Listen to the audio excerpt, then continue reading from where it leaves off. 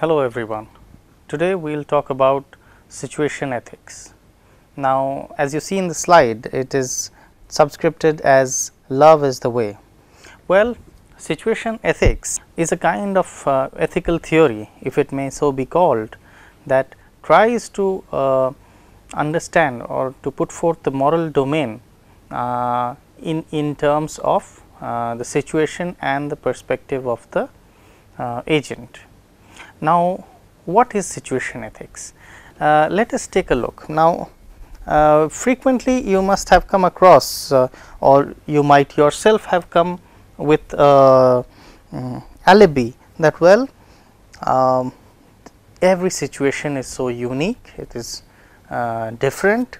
How can there be one general moral theory which talks about right and wrong or about any value judgment cutting across situations? So, we come across this through in various domains when we talk about situations, when we talk about real life decisions being taken, that that was the situation, this is the knowledge that I had about it, and I had to take a decision at the moment, and this is what I found fit to be done at the moment. Now,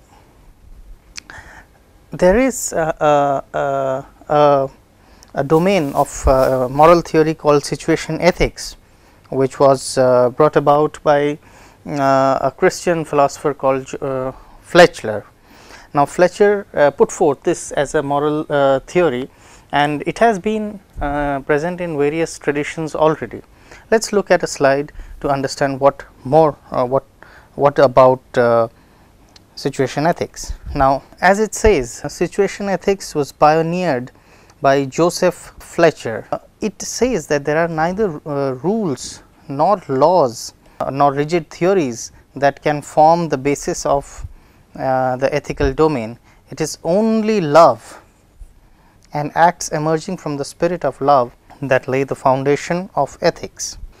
Now, when we talk of the word love, what do we understand by it? Now, that is well understood as in the Christian tradition mentioned as agape or selfless love, or a love that does not have no desire for consequences,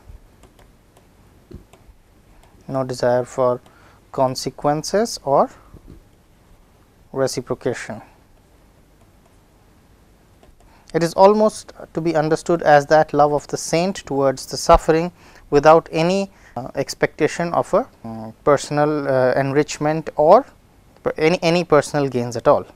Now, when I say that there are neither rules nor laws nor rigid theories that can form the basis of the ethical domain, it is only love and acts emerging from the spirit of love that lay the foundation of ethics. Now, let us try to conceive that is this, what kind of a theory is it? Now, this is very different from the various theories that we have talked about earlier. We find here a mention of the term love, and love being the center of ethics. How significant would that be? Well, let us think about it. Now, when the modern day propounder of situation ethics, Fletcher, is proposing love as the thrust for taking decisions, he is referring to that love which is called in the Christian tradition and which is referred as agape, which means a non-reciprocal compassionate love.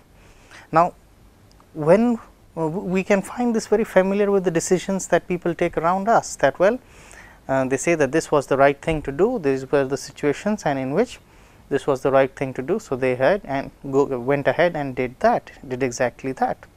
Now, is this a little uncomfortable to our moral sense, love as the thrust of moral theory? Well, let us go ahead and see more of it to make sense of this.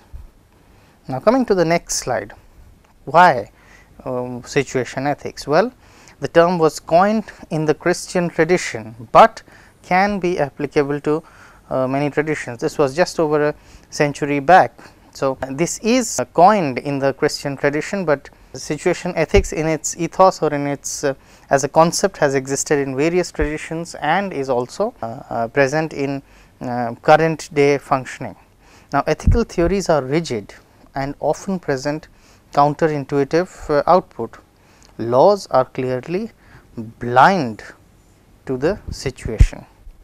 Now, perhaps a vital component of ethical domain is neutralized out by the ethical theories. The two important points to be remembered is that the uniqueness of the situation and the perspective of the agent. These are the two features that perhaps may have been underestimated or left out by earlier ethical theories. Now, let us take a look that we have been talking about certain ethical theories. Now, let us say the Kantian theory or the utilitarian theory or the hedonistic theory. How is it that we take a moral decision? How is it that we take a value decision? When confronted with a value dilemma, do we think, well, this is going to be I am a Kantian, so I would like to say that, well, if this can be universalizable, then I should do it. Perhaps many of us do not do that. Perhaps many of us are not so law bound, not so rigidly adhere to rules and laws or principles and theories. Yet we take decisions. How do we take decisions? Now, for some perhaps decision making takes place by considering, well, what would be the most suitable thing to do, what is the right thing to do, which emerges out of love. Now, let us take an example to make this simpler. Let us say the actions of a saint, a saint's compassion for the suffering. Now, that saint's compassion for the suffering is an example of agape love, and whatever value decisions he takes around, she or he takes around to get rid of those sufferings are mostly powered or mostly clarified by the compassion that the saint has towards the suffering. A clear case and example would be Mother Teresa. Now, I am sure she has had to take a lot of decisions in her life, and as we know, she was a compassionate person, and well, many people have cited her as an example of situation ethics, that where her the kind of agape love that situation ethicists talk about is exemplified in saints, where the decision is taken out by what is the which is the most loving thing to do, or which would bring about the most loving parameters around. So, it is like when we are functioning for something, any time to take a moral decision, what would bring out most love in this environment. Now, thinking of this, it is not perhaps not so easy to realize that, well, how do we decide what brings about the best love in the circumstances? Well, let us slowly and steadily, threadbare, analyze what could actually mean by situation ethics. So, well, first we see that, as it is mentioned on the slide, that ethical theories are rigid and often present counterintuitive output. Many times ethical theories when stuck to produce counterintuitive output. So, it is like there are a lot of thought experiments, a lot of examples given, where maybe making say in the case of an organ donation, coming out for a utilitarian theory, it might be wise, but when push, the theory still becomes obscene or counterintuitive. When let's take two examples of organ donation, in case we have gotten over the organ donation example discussed long back. Now, suppose there is a patient and we would like to see that there are 5 more, there are 6 patients in a hospital, and one patient is terminally ill and is perhaps not is in a coma, and but if organs from him are harvested, the other 5 patients can be can get back their normal lives. So, in certain versions of utilitarian perspective, we could say that, well, now this person, patient who is in coma, may be allowed to be euthanized, so that we have organs for the other people. Now, stretch it forward. Now, what if this one person is a healthy person? Is the healthy person's life worth very little when it can bring about happiness to 5 more or say 50 more people? Now, these are some places where we see sticking to one kind of theory produces some counterintuitive results. Now, looking at the slide, we can see that what is clearly wrong with such a situation? Well, first, why is that these laws or these theories are clearly blind to the situation. They are indifferent or unaware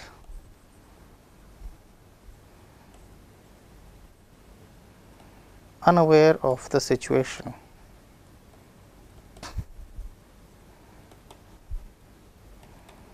Now, more secondly, they lack the perspective of the agent.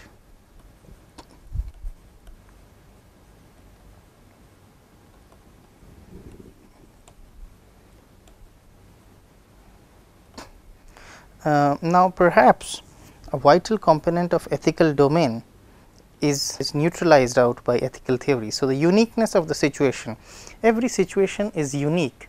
Now, every situation has its own particulars, it has its own details, it has its own intricacies. Now, how can one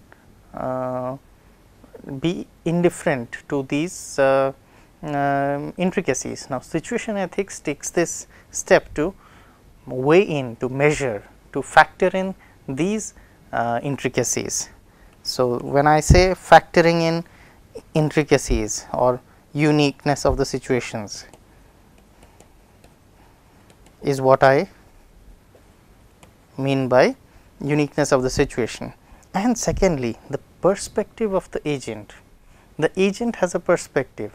Now, what does an ethical theory try to do? A regular ethical theory that we have talked about tries to neutralize or get rid of the perspective of the agent. In fact, it goes ahead and sees the perspective of the agent as a diluter to value thinking or weighing the scales unfavorably towards injustice or making it unfair because the perspective of the agent. Well, but being indifferent to the perspective of the agent, is that the situation? Well, the situation ethicists think no, that is not the resolution of the problem. We have to factor in the uniqueness of the situation and the perspective of the agent. Now, these two parameters along with the spirit of love lay the situation ethics view of the ethical domain. Now, it is not the laws that are applied, but the spirit in which a value decision is made is that matters. When confronted with a value dilemma, the agent assesses the situation, its particularities, and a resolution is arrived which seems the most compassionate or which brings out the most of love. Now, let me give an example how let me bring forth that how we find situation ethics in the genesis of situation ethics.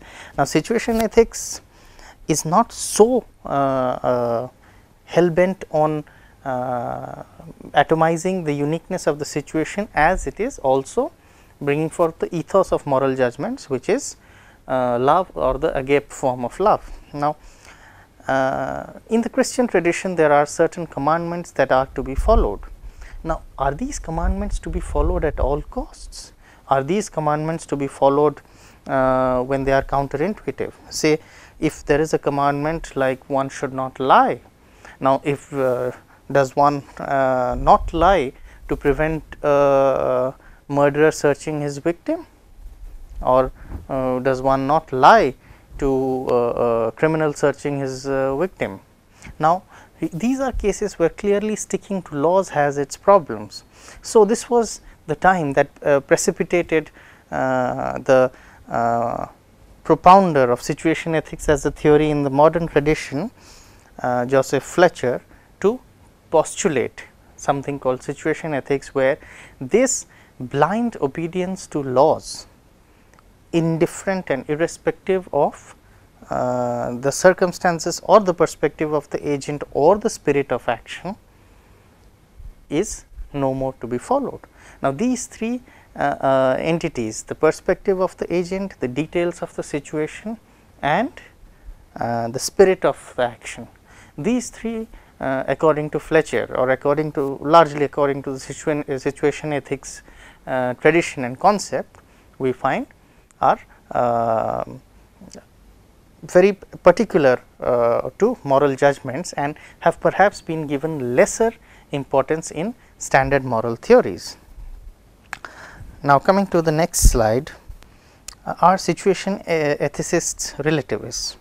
Okay, before we talk about this question, that whether situation ethicists are relativists, I would like to bring forth this example, that since we have talked about the Christian tradition, let me also recuperate that acting out of love is not exclusive to any particular religious tradition. In fact, many religious traditions including Hinduism and Islam have propounded that, well, decisions are right when they are taken in the right spirit, the spirit of love or the spirit of welfare.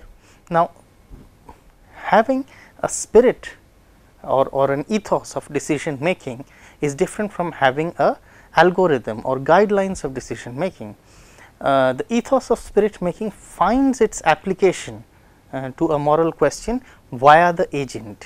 Now, if there is a spirit of love or justice, how it is applied to a situation depends on the agent.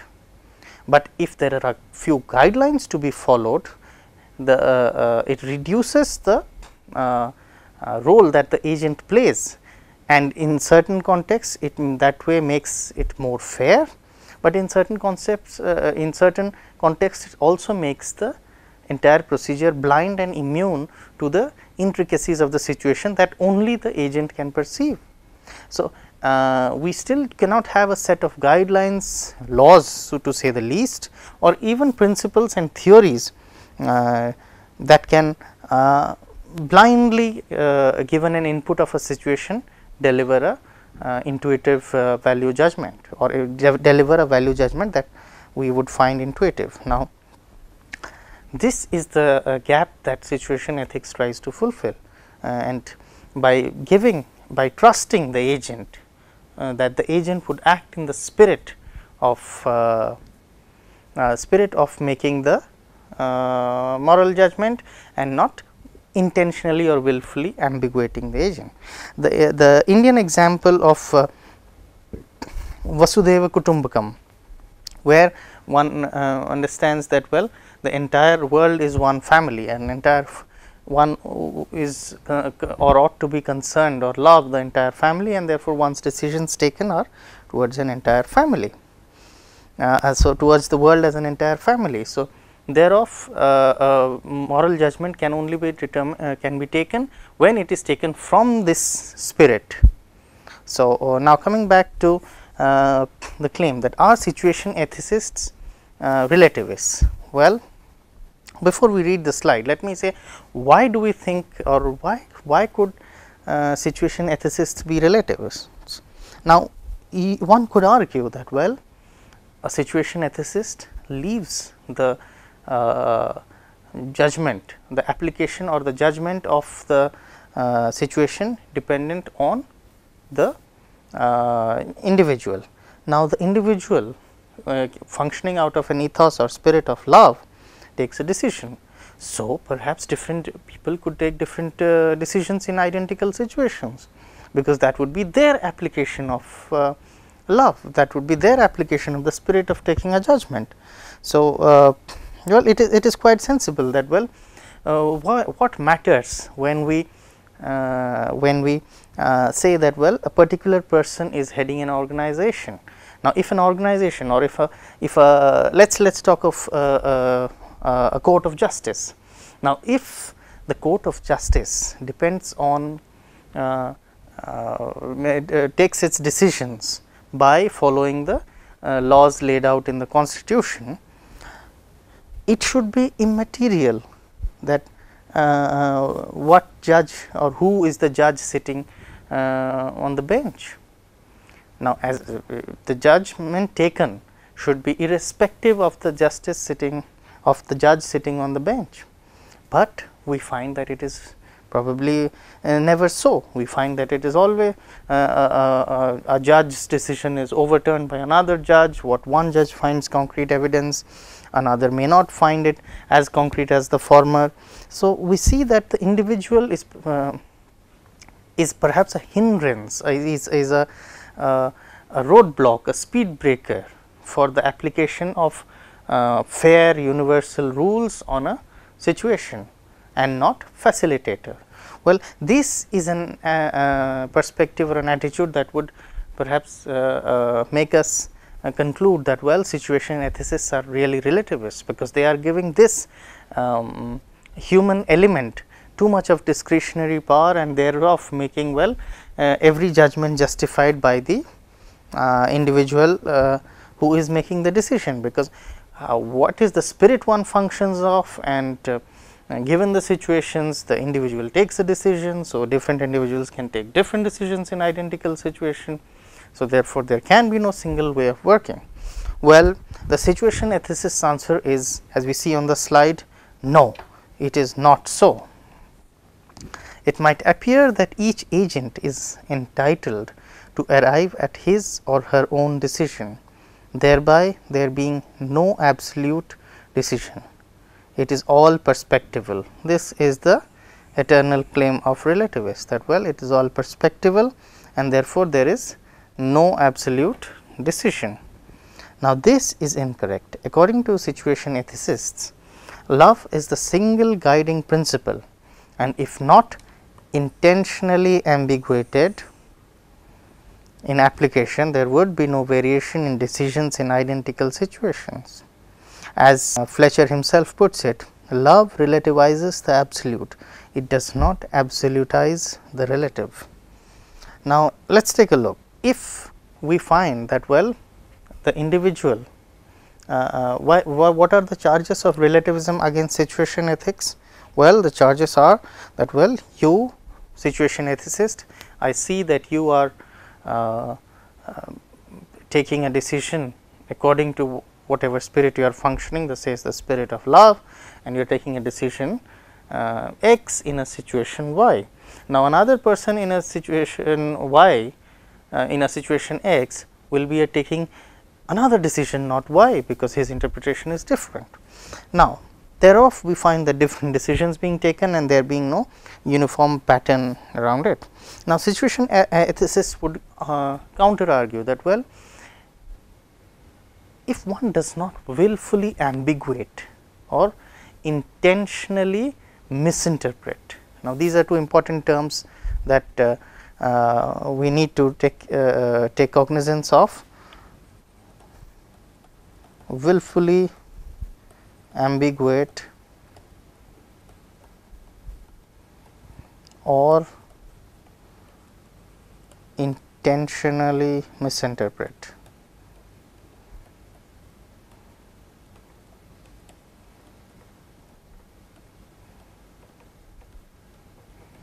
Then, if one does not willfully ambiguate or intentionally misinterpret the situation, then we would, functioning from the same spirit, have, or the same functioning from the same ethos, have identical judgments in identical situations. Would that not be an absolutist claim? The situation ethicists are very clear that we are not talking about relativism at all. We are talking that, well, love is the single most absolute ethos and factor that is absolute in our moral theory, and that love, as is said, relativizes the absolute, but does not absolutize the relative. So, it is the spirit of love which is tempered, or which is adjusted, or which is seen through the glass of love, or seen through the spirit of love is seen through the glasses or the tint of the circumstance to arrive at the judgment, but the vision of love remains the same. So, it is the vision of the love which passes through the glass or the tint of the situation and the perspective to arrive at a decision. Note that the vision remains the same no matter how the glass keeps on changing, and the glass keeps on changing or the tint keeps on changing because situations are different. If situations were the same, then the agent should be able to show the same judgment. Now, if situation ethicists were relativists, then well, even the ethos, there should be a variation in the ethos of judgments. Now, we see that situation ethicists say that, well, as we see in the slide, that love relativizes the absolute, it does not absolutize the relative. So, the Fletcher's claim is that, well, it is love that is relativizing the absolute moral judgments, but it is not making morality relative as such. Now, let us see what are the other questions that come along with situation ethicists. Does situation ethics collapse into utilitarianism? Now, is being driven by love or agape end up in the principle of the greatest good of the greatest number? The most loving action is often understood as that which will produce the greatest good of the greatest number. This may be the case often, but is not structurally necessary. Does situation ethics collapse into utilitarianism? Now, is being driven by love end up in the principle of the greatest good of the greatest number? The most loving action is often understood as that which will produce the greatest good of the greatest number. This may be the case often, but is not structurally necessary. Now, let us look at the problem. The problem is that whether situation ethics becomes utilitarianism. Is it the same thing as utilitarianism? Because as we have been talking for the past some time, we might have an impression that, well, situation ethics is also targeting functioning out of the spirit of love, and is also talking about there being bringing about the greatest good of the greatest number, or bringing about goodness. Now, let us see. Let us say you are a teacher or a parent, and you would like to you have a ward or a student or a child. Now, how would you like to see the good of this parent, this student?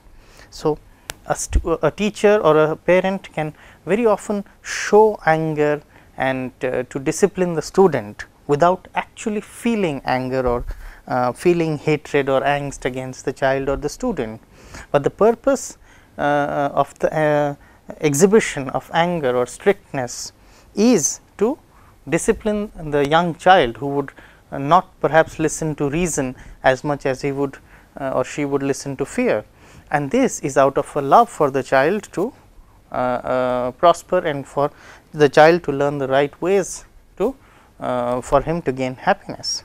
Now, this kind of an act where the child or the parent is exhibiting anger or exhibiting strictness turns out to be difficult, turns out to be almost a violation of situation ethics? Perhaps no, but does it become utilitarian? Because it is actions done for the greatest good of the individual, right? Or if a teacher is strict in the class with the view that, well, this is a class of young children who would perhaps listen better to a little bit of disciplining rather than reason, well, let it be so. So, we have possibilities of confusing utilitarianism with situation ethics, and very often we would see that, well, situation ethics is talking of the same thing what utilitarians talk about, but it is not necessarily so, it is not structurally so.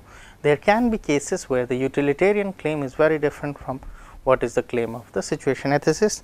The ethicist who is driven by love, conditioned by the circumstances and uniqueness of the situation. Now, the utilitarians are only emphasizing on what brings about the greatest good of the greatest number. That can be a limitation, that can be indifferent, or that can be independent of what is the most loving thing to do, or what is the absolute love quotient to happen. Now, so as we see in the slide, the conclusion about utilitarians is that, well, we see that this may be the case often, but is not structurally necessary. So, structurally there is no necessity for situation ethics to collapse into utilitarianism. Now, so let us now see what are the advantages or what is the recompense of situation ethics. Well, it presumes the best in humans, everyone functioning out of love. Now, when we talk about presuming the best about human beings, it is about making a claim that, well, the situation ethicist beats the relativist by saying that, well, if all people are driven out of this ethos of love, or a spirit of agape, will actually make the world a better place. So, it is more forward looking, it is assuming a hypothetical, or it is hoping for a situation where everybody functions out of love. This may not be the real situation now or currently or at any time, but this assumes that this is a possibility. Now, it shows a midway between rigid rules and theories and what may be called an anarchy of relativism. Now, let us take a look. We have two sides of in our value domain. We find at one side rigid strict rules, theories. On the other side, the anarchy of relativism, where everything goes, there is no objective way of judging what is better from another. Now, from these two extremes, the situation ethics actually gives a midway, a way in which it is not having the anarchy of relativism, yet it is also not having the rigidity of moral theories and principles. Now, in conjunction with this point, and the third point mentioned here, the importance to the perspective of the agent and the details of the situation is given. The perspective of the agent, which has been tried to be neutralized by many moral theories and which has been atomized and given most importance in perhaps relativism, is also again brought into the midway. So, the perspective of the agent and the details of the situation have again been given most importance in relativism and least importance in moral theories and principles. Now, in situation ethics as a moral theory, it tries to bring a midway between giving it not as much importance as that the relativist would give and not as little importance as the regular ethical theorist would pay. Now, the final recompense that we find is moral thinking is not totally algorithmic, The human element is irreplaceable. Now, that is a crucial aspect that we need to see, that moral thinking is not totally algorithmic. So, by an advantage feature, a crucial feature of moral thinking is that, well, of moral thinking in the situation ethicist perspective, is that it cannot be totally algorithmatized, it cannot be decrypted into principles. So, that given a situation you can feed the input and get the output. The human element that moderates between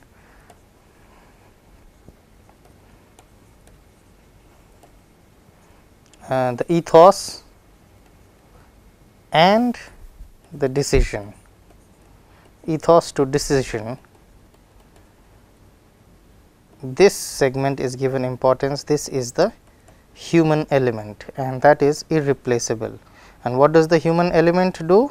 The human element talks of its capacity to know or to specify or to understand, the details of the situation, understand situation intricacies, and to pay importance to perspective of the agent.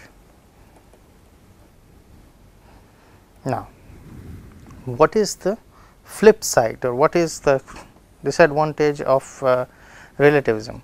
Well, the spirit of love is difficult to codify, and what cannot be codified faces the problems of ambiguity. Acting out of love can be the justification of a teacher punishing the student for the student's own good in long term. Now, acting out of now this lays a crucial difficulty that situation ethicists face, that it is difficult to codify, and what cannot be codified, no codification, and what cannot be codification can always lead to ambiguity, intentional or unintentional. This is a leap that the situation ethicists take, that well, ideally there will be no ambiguity if the ethos is clear. Well, that is not a very what we find in practice. Acting out of love can be the justification of a teacher, and giving punishments, the same teacher paying punishments, giving punishments to students could be clearly a violation of the students' rights. Now, acting out of love cancels this thing called rights. There are no more things called rights, because it is acting out of love, and decision making authority is in the hands of the agent. Now, many people have seen situation ethics as an anti-theory, because it stretches into particularism and there can be no generic claims made. If this middle level that we talked about, which was situations and perspective, right, from the ethos, situation, perspective, and then came the decision. Now, if this is the human element, well, and if this human element is so important, then this simply means that no generic claims can be made, because each of these elements, in fact, each of these elements are can always be different. So, in fact, this in a way very fundamentally questions our ability to even theorize in the human value domain, because these situations become crucial. Now, let us sum up. What is the upshot of this moral theory? Now, this moral theory talks is, well, 1, a claim ahead of its times, perhaps for a time when wicked intent and intentional misinterpretation are much lesser. Now, the situation ethicist is of the claim that, well,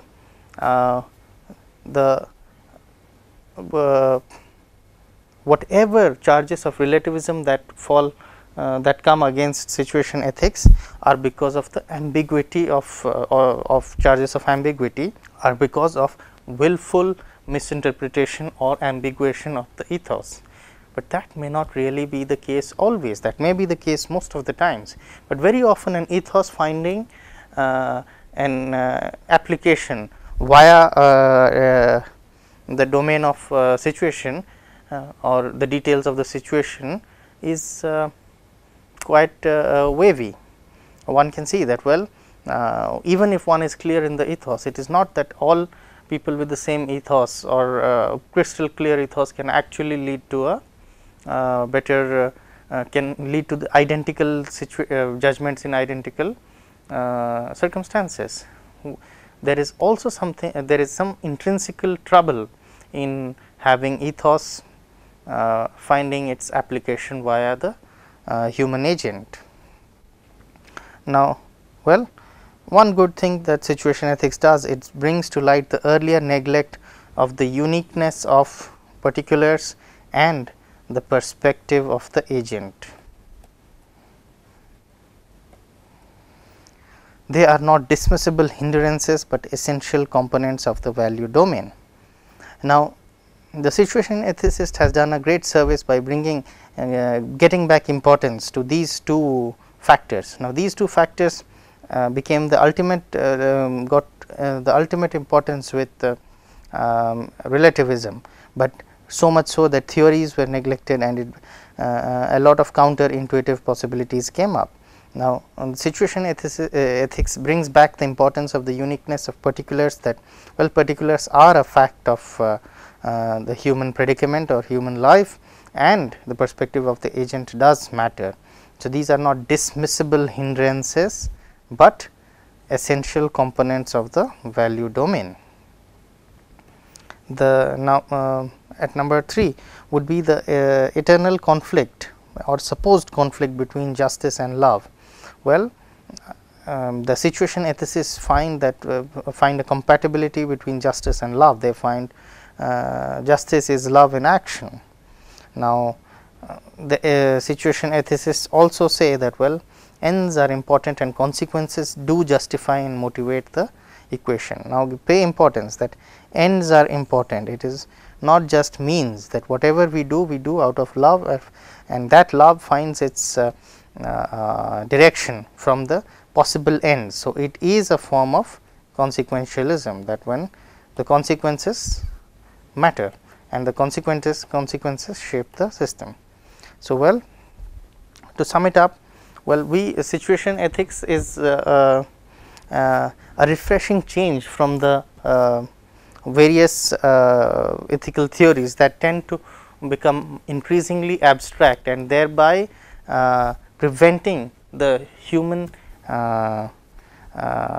element in moral decision making, because after all it is about the value domain is about being human. It is not about having an algorithm to make take moral decisions. It is about being human, and it is a predicament that humans face.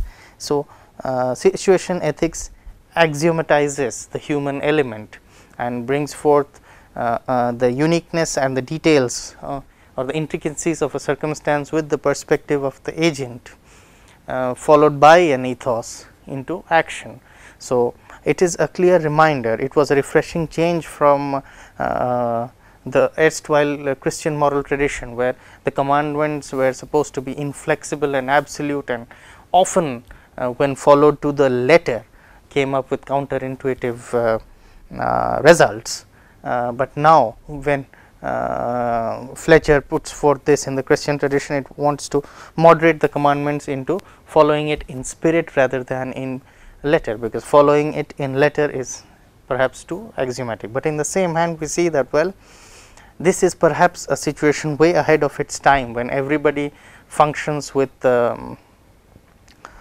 functions out of love. We need a system of rights, a system of laws, where we have to factor in the possibility that the human element can sometimes willfully and sometimes unintentionally ambiguate the application of the ethos.